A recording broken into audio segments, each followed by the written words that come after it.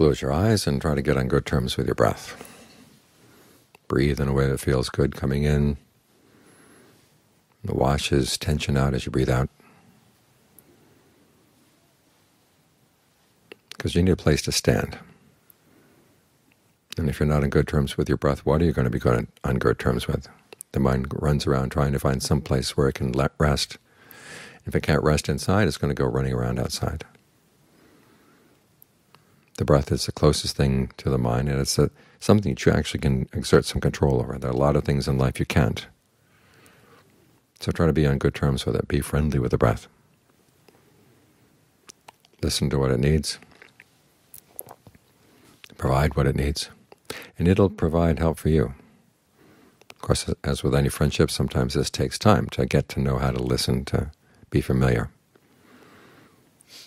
You can't just walk right up to somebody, shake hands, and be instant friends. You can be friendly, but you're not really friends.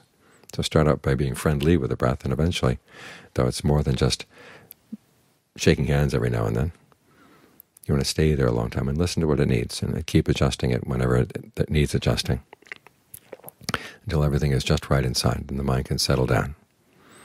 Stay with the breath, stay with that sense of ease. That's where you can really rest.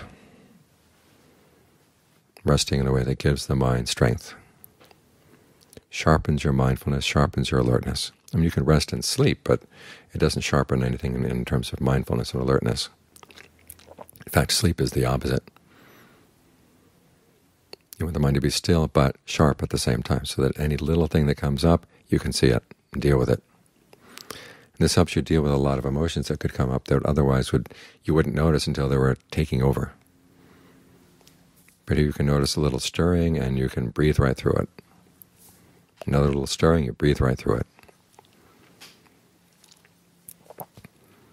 This way the stillness and the alertness work together. They turn into discernment, the kind of discernment that really can make a difference in your life, that discernment that the Buddha was looking for, the discernment that can help put an end to suffering.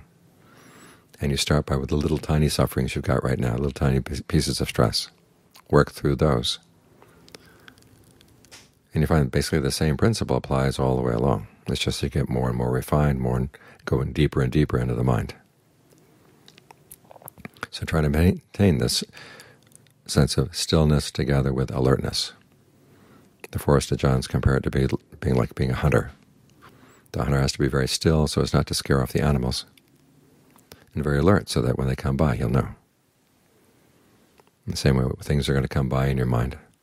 You want to be still so you can see them, and alert so you can deal with them. Try to get this combination just right.